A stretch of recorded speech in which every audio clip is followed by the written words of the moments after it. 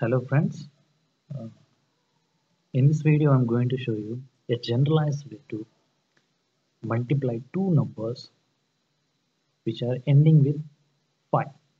Okay, and this generalized method is going to be very fast compared to the conventional method, and it is very easy. Okay, so the generalized formula is a5 and then b5.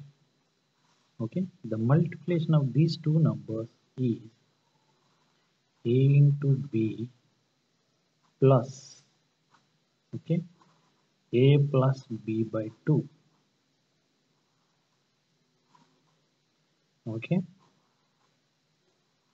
and then the remaining digits are 25 or 75. Okay, so now we'll see one example of this formula. So let's try 45 into 35. Okay, so here a is 3, a is 4, and b is 3. So a into b, 4 into 3 is 12, plus a plus b, 4 plus 3 by 2. Okay, so that is 12 plus 4 plus 3 is 7, so 3.5. So if you are getting any decimal point here, decimal point, ignore it. If you are getting any decimal point here, simply ignore it. So here we are getting 3.5, so we consider this one as 3 only. So 12 plus 5, 12 plus 3 is 15. So here we are getting 15. And then here we will get 25, and the second part we will get 25 or 75. So how we will decide 25 or 75? If a is even and b is even, so we take 25.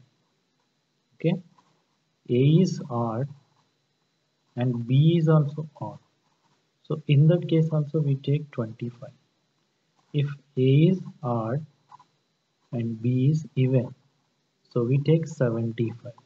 Otherwise a is even and b is odd, so in that case we take 75. If both are even, 25. If both are odd, 25. If one is even, another one is odd, in that case we take 75. So in our case a is 4 and b is 3. One is even and second one is odd, so the second part we are going to be get 75. So the 45 into 35 is 1575.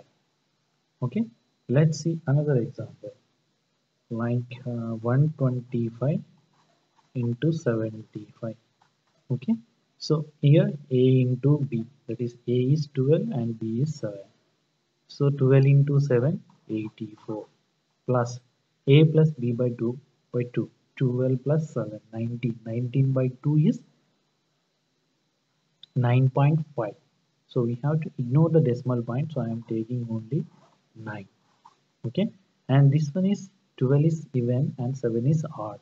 So if it is even and odd, so the last two digits we are getting is 75. So here 75. So 84 plus 9 is, so 9375. So 125 into 75 is 9375.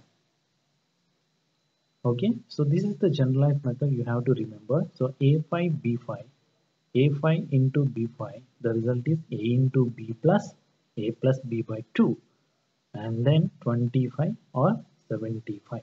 Okay, if you are getting decimal point here, ignore it. If a and b both are even, then the second part is 25, and a and b or both are odd, in that case also we have to take 25. If a is even and b is odd, or b is even and a is odd, in that case we have to take 75. So I hope you understand this method. Thank you for watching, and please subscribe to my channel.